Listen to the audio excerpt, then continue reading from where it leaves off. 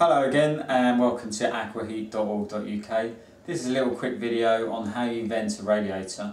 So if you notice that you've got no water in the system and the pressure's low, you come to the boiler. You've got a Worcester Bosch boiler, and if you found that on zero, what you need to do, first of all, is turn the heating off, and then you need to top up the pressure. You can see how to top up the pressure in my other video.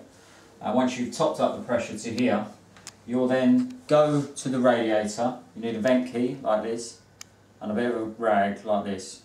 So go to the radiator.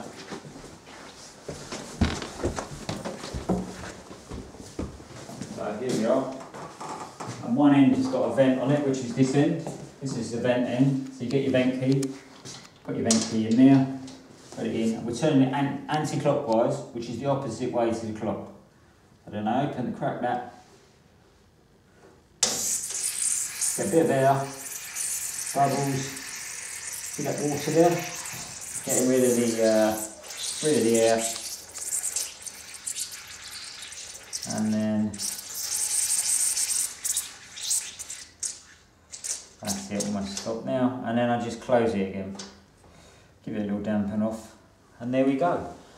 And that's how you vent a radiator. Now, what you crucially need to do is, once you've vented a radiator, is just to go back to your boiler and make sure that the pressure's back up to between 1 and 1.5.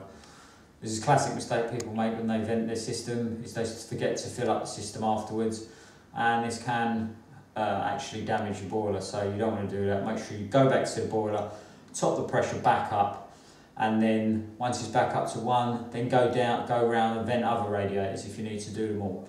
Always start at the bottom of the house and work your way up to the top. That's how you vent the system, not from the top down, from the bottom up.